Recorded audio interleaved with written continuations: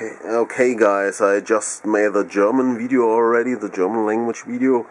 I had this battery charged now on my electronic battery charger for about 15 hours or something like this, and after I disconnected it, the voltage went down to about 12 volts and 12.0 volts, and now I have already connected my power inverter, 300 watt power inverter, 12 volt to 230 volts AC, 50 hertz converter. It's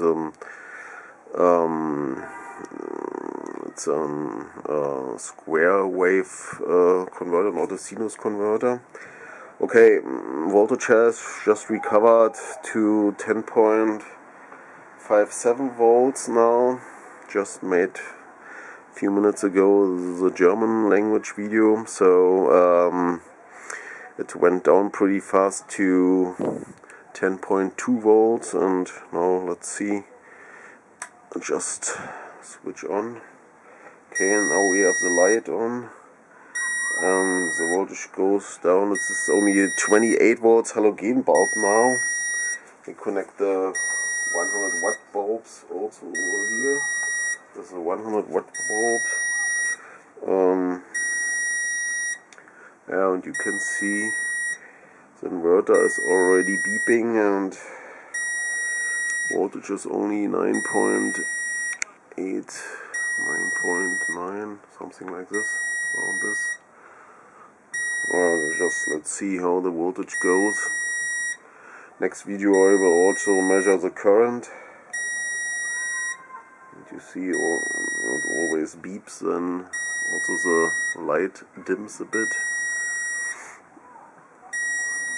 Okay, now it has switched off and the beep is, and the voltage goes back. Okay, so we really need different inverters for these kind of batteries, so ALUM batteries. So we really have to design a different or modify our inverters to use lower voltages, and yeah, maybe also my electrolyte is not high enough in concentration, but we will see. I will do some further tests and report back then again. Okay, this is the first update for now. Okay, bye bye.